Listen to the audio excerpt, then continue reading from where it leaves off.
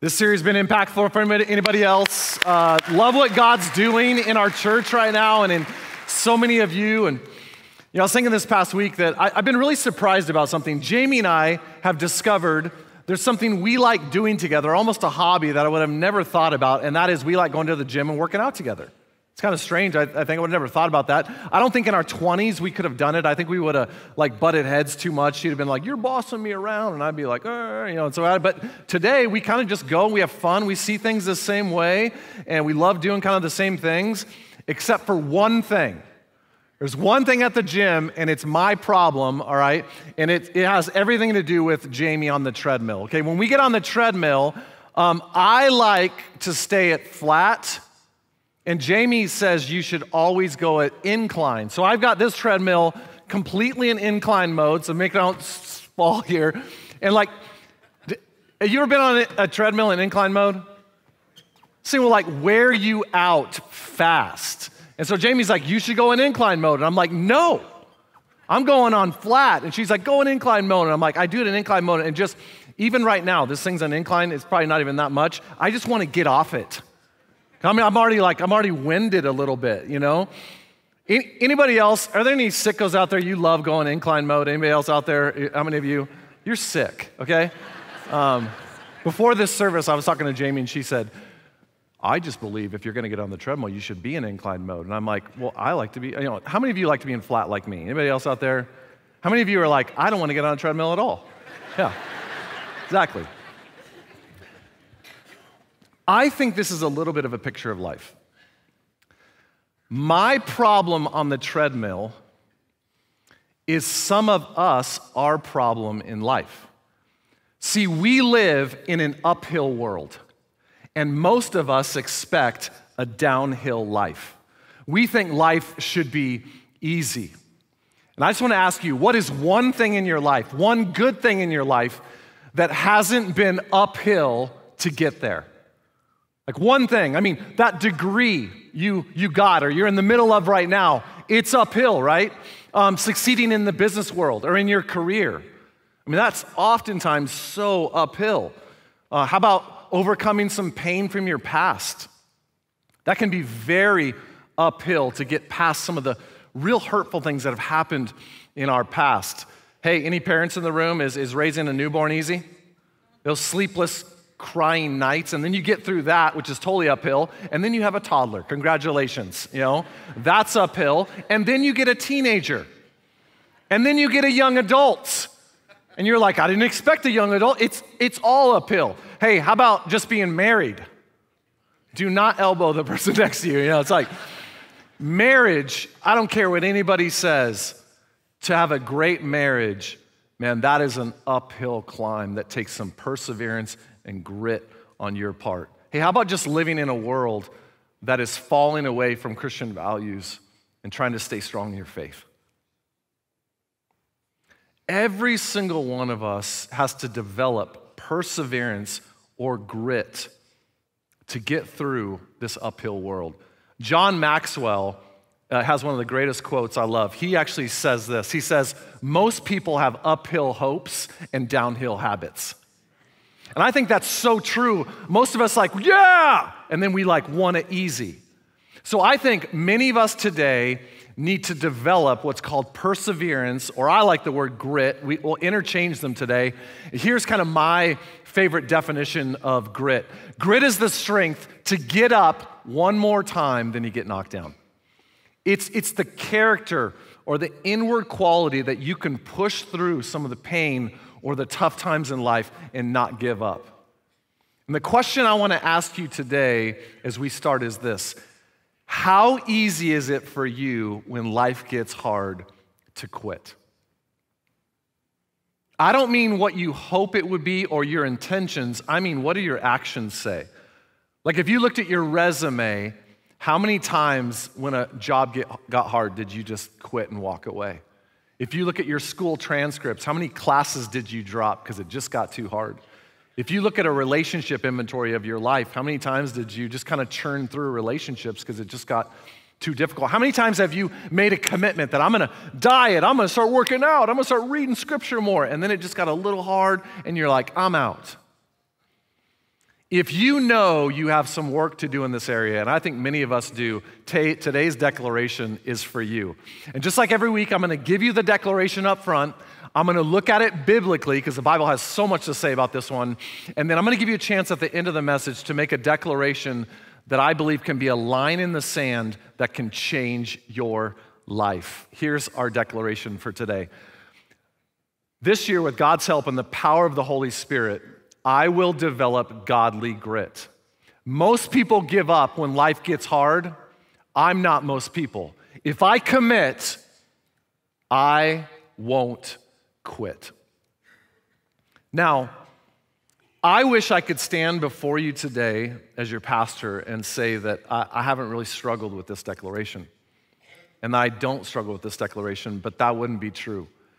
And the only way I know how to preach is to be real and transparent. I don't know any other way to do it. And so just to be real today, I joined the staff of CCV in 2007, and I'm gonna read you a journal entry that I wrote on March 4th, 2009 at 8:31 a.m. This is 2 years after I had joined and gone on staff. I wrote this: should I leave CCV? Should I quit? And I gave a lot of reasons of just why. Really what was going on inside of me was I had gone into ministry and started working in the church, and I'd realized it was a lot harder than I could have ever imagined. And I felt exhausted, I felt worn out, and I just wondered, I wonder if I should just call it or do something else. I get emotional today thinking about what hung in the balance. Not for our church, because listen, if I left, God will find somebody else. You understand that, right? That's how God works. I mean for me and what God wanted to do in my life and the perseverance He wanted to develop in me. And I just know that I need this declaration, and I know many of us here know we need this declaration to do. In fact, I think God has someone here today. God has you here today because He wants to get up in your grill and say, you have no idea. You have no idea what hangs in the balance of you learning to develop godly grit in your life.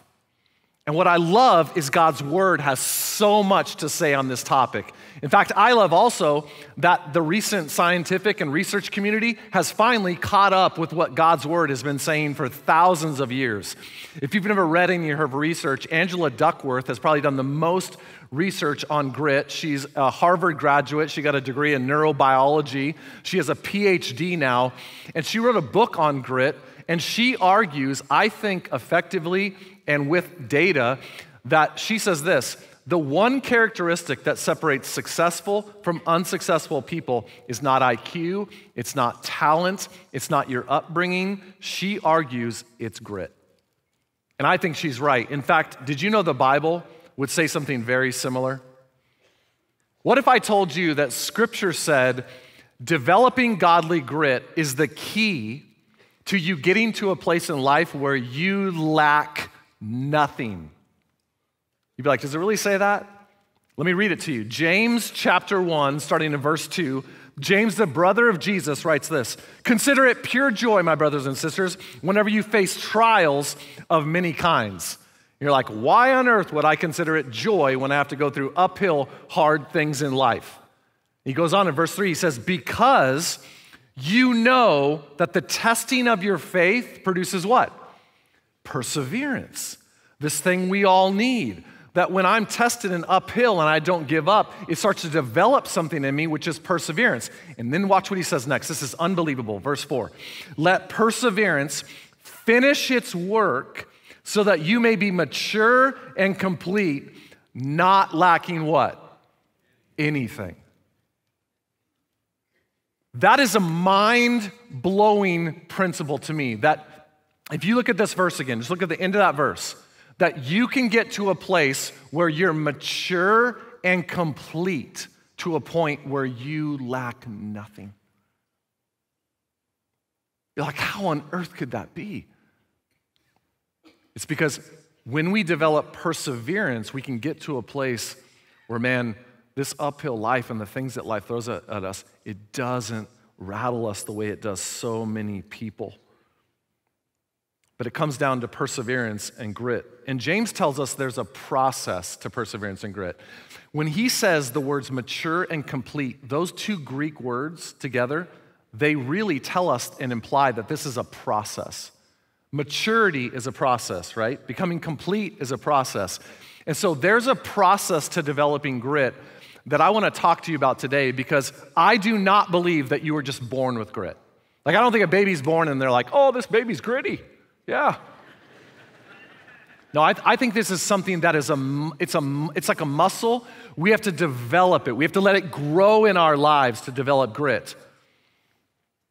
I mean, our environment for sure affects our grit sometimes, or how we were raised. For example, if you were raised and you played on sports teams where, like, whether you won a game or you lost every single game, they gave you a trophy at the end and they're like, you won the championship.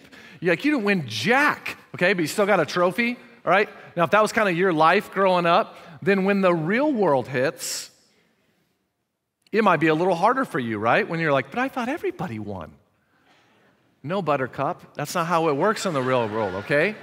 Now, our environment affects, but I really believe outside of that, there really is a process that all of us can develop grit. So I want to talk to you about today 3 principles for developing grit. Now, this isn't comprehensive. There's so much more to say on this, but I think these are 3 of the most important principles. And if you're taking notes, I hope you are. Here's number 1.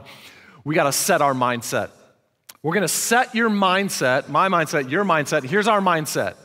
Everything worthwhile in life is uphill. And we're told almost the exact opposite all the time. Like, well, life should be easy. No, everything worthwhile in your life is uphill. And you got to set your mindset to this, or when hard things happen, this is kind of like the criticism message. Remember I told you with criticism, sometimes we're going to expect it so we can more effectively deal with it. It's the same thing with developing grit. We got to expect that hard things are going to come, right? Remember our key verse in James chapter 1. James says what? He says, consider. Consider it pure joy, my brothers and sisters, when you face trials of many kinds. The word consider in the Greek is a thinking word. It's a mind word. It's a mindset that we begin to develop. That's what Scripture tells us. And what is our mindset going to be? James says, consider it pure joy, my brothers and sisters. What's the next word in the bold? Say it out loud. Say it again. Whenever. He doesn't say if you face trials of many kinds. Do you understand the difference? He says when. What is my mindset? Not if I have an uphill challenge at times, but that it is coming. And if you do that, then when you face these hard times, you don't walk away from your faith, get mad at God and say, why is something happening to me? I thought life was supposed to be easy. Hey, who told you life was going to be easy? Whoever it was, they lied to you. And by the way, you know, sometimes you'll hear like some preachers or pastors say, like, well, if you just do X, Y, Z, God will bless you and it'll be easy. Wrong. That is not biblical, by the way. Not even close. In fact, listen to the words of Jesus. This is Jesus himself. Jesus in John chapter 16 says this, in this world, you will have trouble. Like, how much more clear is it than that? But then, praise God, he goes on to say this, but take heart, for I have overcome the world. In other words, with Jesus, there's nothing this world can throw at us. There's no uphill that's too hard for Jesus to come alongside and help you through it. You know, the only people I know in the world that tell you life should be easy is people that want to sell you something. Well, if you just buy this car or get this house or, you know, go on this vacation or get in this career track, you'll be life will be so easy. They're liars. They're lying. There's no such thing that will give you an easy life forever. In fact, do you know sometimes the more stuff you have, the more problems you have? And that's where some of you are. You thought, well, I have more than I ever thought I'd have in my life, and yet it's still uphill. That's right, because the uphill never goes away. And you just can't ever believe that. So what is our mindset? Our mindset is everything worthwhile in life is uphill, and hard times come for everyone, and I'll be a person of grit. And listen, I need this. You need this. I told you last year that out of the blue, my wife, who is so healthy, was diagnosed with cancer. And man, it hit our family like a ton of bricks. It hit me like a ton of bricks. It hit Jamie like a ton of bricks. And we had to make a decision, like, are we going to pout and say, this is so unfair? Or are we going to have perseverance through this and keep trusting God? And I praise God that we've taken that mindset because he's really done some things in our life that I don't think would have ever happened if we weren't going through this. God works through our pain, whether we like it or not. And, just to update you, Jamie had a bunch of tests towards the end of the year, and they've all come back as she's completely cancer-free still, and we're just praising God for that still, and we're thanking you. I want to thank so many of you that were praying for me and us, but I also want to say this. There's some of you that's not the case right now. And you're in an uphill battle, and you need the mindset of perseverance and grit. So what are we going to do? We're going to have a mindset of grit, but you can't just have a mindset. That's not the only answer. Number two, here's what you have to have. You have to surround yourself with the no-quit team. Like, do you have a team around you when things get hard? They're like, you are not going to quit. Hebrews chapter 12, verse 1 says this, therefore, since we're surrounded by such a great cloud of witnesses, we have to be surrounded by witnesses and people that are gritty. He says this, let us throw off everything that hinders and the sin that so easily entangles. In other words, sometimes our troubles on the uphill is not because of what the world's throwing at us, it's because of what we're doing to ourselves. It's our own sinful nature and our own actions that have caused us to have an uphill life. And we have people around us that help us. Why? And let us run with perseverance the race that's marked out for us. In other words, the only way to truly have perseverance is not just a mindset, it's to surround yourself with witnesses and people that would do this. When life gets hard for you, they come alongside you and hold you up when you can't hold yourself up. And you need people around you that have scars in their life the same way Jesus had scars on his hands to say this, hey, I've been through hard things too. I know what you're going through. And listen, together, we're going to get through this. Do you have people like that in your life, like a no-quit team? Some of you have people in your life, but they're more like a quit team. You know what they are? You come to them with problems, they're like, oh, well, just walk away from him, or let's go to the bar and get wasted, right? That's the answer to your issues. I'm just being real, right? Or let's do something. The answer is a vacation. Or the answer, no, you need people that can walk alongside you and hold you up and get godly grit in your life, not just the world's opinions of what you should do. Like, you have to have godly people.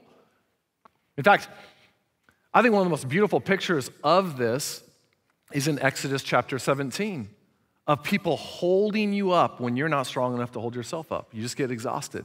In Exodus chapter 17, what's going on is the Israelites are battling their arch nemesis, the Amalekites.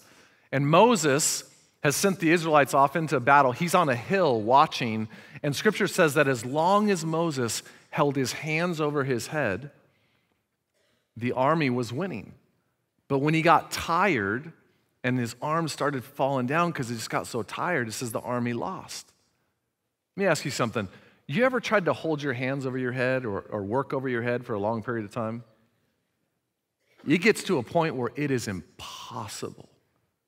And so it's not that Moses doesn't have the right mindset. He wants to persevere. Sometimes you just get to a place where you're so physically exhausted, emotionally exhausted, mentally exhausted that you want to give up.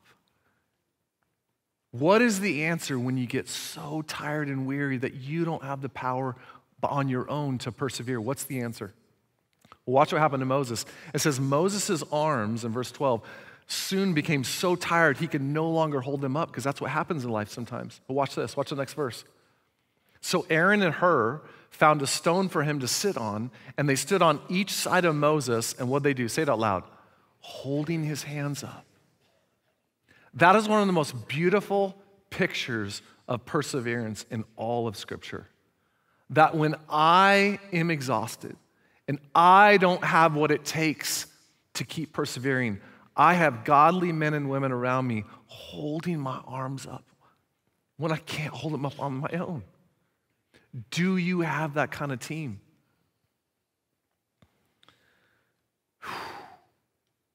Do you have a David in your life that when you start walking through the darkest valley, You have a David type person in your life that opens up Psalm 23 and reads to you and says, even though you walk through the darkest valley, you're gonna fear no evil because God is with you. His rod and staff will protect you through this season. And I know it's uphill, but together we're gonna get through this. You have someone like that in your life? Do you have a Paul in your life where when the shame of your past starts creeping in again and the pain of your past starts creeping in and you start to feel disqualified or inadequate for God ever using your life for something good in the future, you have a Paul that comes alongside and says, no, look at my life. We've all have stuff in our past, and that doesn't disqualify you from God using you in your future. Do you have a Joseph in your life?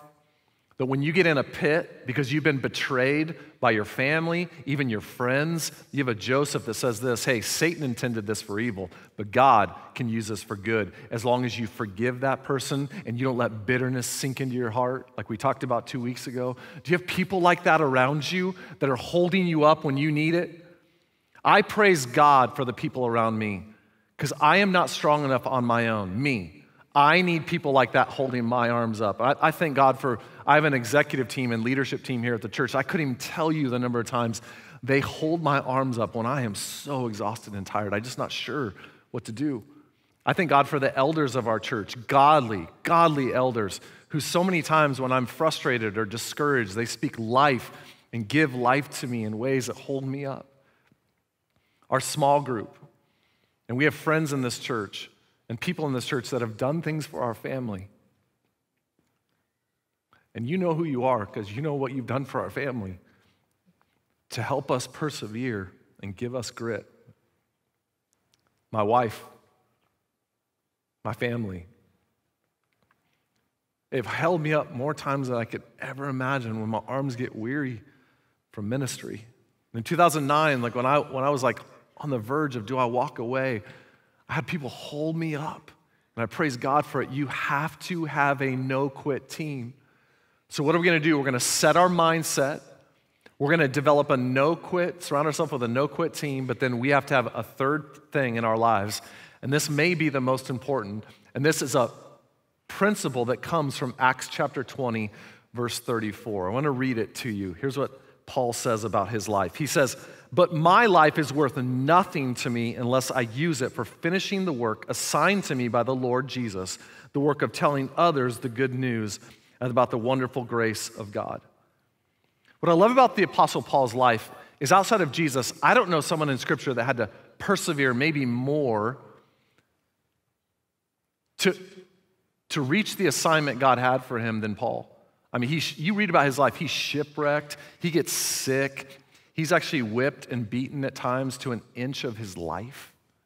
That ever happened to you? Not me.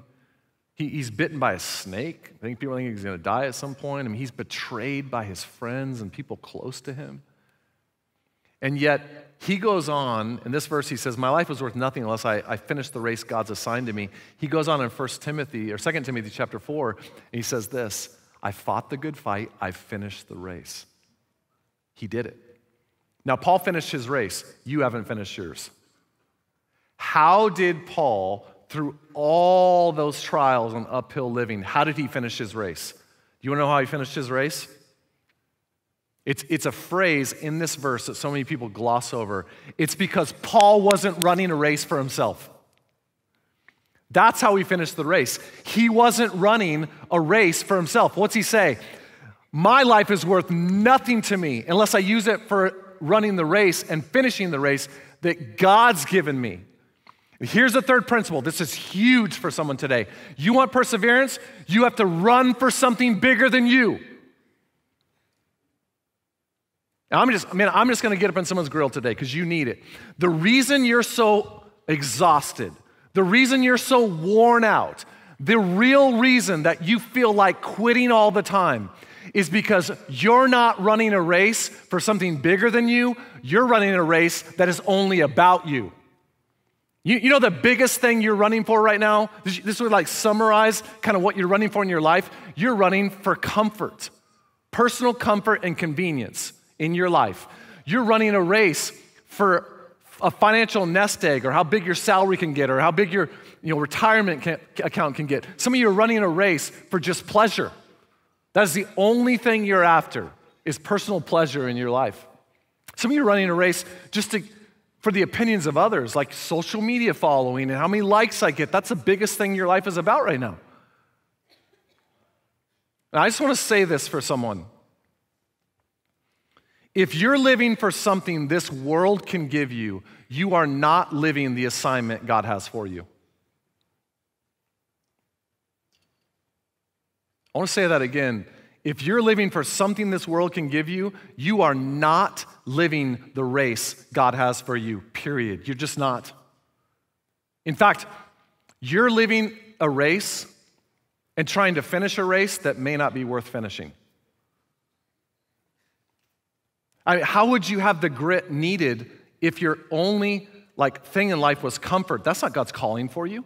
He has bigger things than that for you. I mean, if your life's goal is to develop a nest egg for retirement and retire and sit around and do nothing, I'm sorry, that's not God's assignment for you. You need something bigger than that. And it's why at CCV we're always encouraging you, get involved, get serving, use your life for something bigger than you. Start giving your financial resources, not just to your kingdom, but to build God's kingdom, because that has meaning, that has eternity in mind. Start inviting your friends and sharing your faith, because that actually has meaning, so no matter where you work, that's an assignment worth living for, sharing your life and your faith with other people around you. And again, some of you are like, well, man, it's easy for you to kind of get up on us, but of course you're a pastor, so your life is so much more meaningful than just you. And I just want to be transparent. I could easily start making this about me versus our church. I'm just being honest. And we don't talk about this a lot because I don't think it's meaningful, nor should we talk about it much. But did you know that CCV today is one of the top 5 largest and most influential churches in the country today? It really is. And by the way, that's not I don't say that for you to clap for, I don't. And I love your energy, but that's not the reason I'm telling you. I'm telling you because what happens in an environment where God's doing so much at our church is there's a lot of attention and that's a bigger platform. That's a lot of power that comes with that. And if I'm not careful, I could take all that and use it to build my platform instead of building the ministry of our church. Do you understand that there's opportunities that come up for me to go do other things or make money over here? And if I'm not careful, I'm just telling you, I could make this about me instead of the ministry of our church. And man, that scares me to death. Because by the way, anyone on this stage or anyone in our staff or who has influence here could do the same thing. And I'm just so proud of a church that wants to keep the main thing, which is Jesus. And I want that to be my life. I want my life, what Paul said about himself, I want to say my life is worth nothing unless I use it for finishing the race of reaching this valley for Jesus Christ. That's what our church is all about. That's who we are, right? And I want that to be my life. I don't want it to be about me, but I could do this too. We all could. We could run for something that's about us, not about God's kingdom. And who helps me with this the most is you. You may not know this, but when I travel around campuses and I talk to so many of you who are serving in so many ways, giving your life away and investing your finances in building God's kingdom, not your own, and just you inviting so many people, that encourages me because I want to be like that too. I want to live my life like that. And I know some of you email me nasty emails, right? We talked about that. I love you still, all right? And if I change my hairstyle and you don't like it, you can email Dave Stone, all right? You do that, all right? But man, there's so many of you, do you know what you do? And you don't even know you do this for me. You're holding my hands up. You're an example to me, the way you live your life in this church. Do you have people around you that are encouraging you, and are you challenging yourself to live a life bigger than just you? Otherwise, you'll quit. You'll quit if it's just about you. And I just want to make a commitment to you publicly that I told you about 15 years ago. I thought about quitting. And I just want to say this because I want to be super clear that you may see me struggle at times. You may see me get tired. But unless God or the elders tell me it's time for you to leave, I am committed to this church. And when I commit, I will not quit. That's who I am. Do you have the same resolve and grit inside you to not quit at whatever God's called you to, whether it's a marriage, your kids, or something he's told you about that you're just so tired about. You have to have grit. In fact, back in 1940, Harvard University did a study which now, 80 years later, has become the longest continuous study on human development and happiness, I think, in history. What they did is, back in 1940, they took 268 sophomores, and they put them through some rigorous testing and questionnaires, and for 80 years now, many of them have passed away, but for 80 years, every 2 years, they would go interview all 268 of those sophomores. And they asked them about all the things we care about in life, right? Their career development, their marital satisfaction. They asked them about their mental health and their self-reported happiness and whether they were abusing drugs or living a healthy lifestyle. And many of these 268 men, one became president, many became senators, many became massive business leaders in our world. Some of them flamed out. Some of them quit life. Some of them just burned out. And what Harvard showed in the longest continuous study on human happiness that's ever been studied scientifically is they showed that when they took those 268 men initially and did testing on them, you want to know one of the tests they did on those men? They stuck them on a treadmill in incline. They really did. They took most of them and they took them on an incline and they told these men, they said, we want you to run on this for 5 minutes, and they knew they could do it. They were physically fit to do it. They just wanted to know, did they have the grit to push through the pain and stay on it? Now I'm already exhausted, so I'm not sure I would have done on that test, But what they found is that some of them only lasted a minute and a half in incline. Some of them the average lasted 4 minutes. Some of them made it all 5 minutes. But here's what they discovered.